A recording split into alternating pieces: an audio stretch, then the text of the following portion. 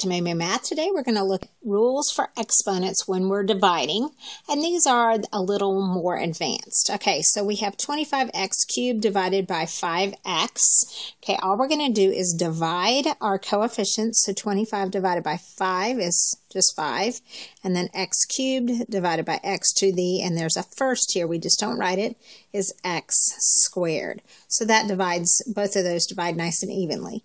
Okay, let's look at a second example. So we have 8x to the 5th divided by 2x squared.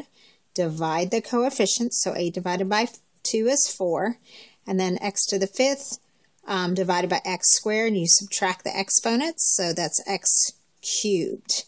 Let's look at another one. 4x a to the 4th divided by 2a squared. Divide the coefficients, 2a to the, let's subtract the exponents, squared. And then now let's look at one that's a little bit different, and we'll do another video on this one, but you're going to divide, so this time you got 4a squared divided by 2a to the 4th.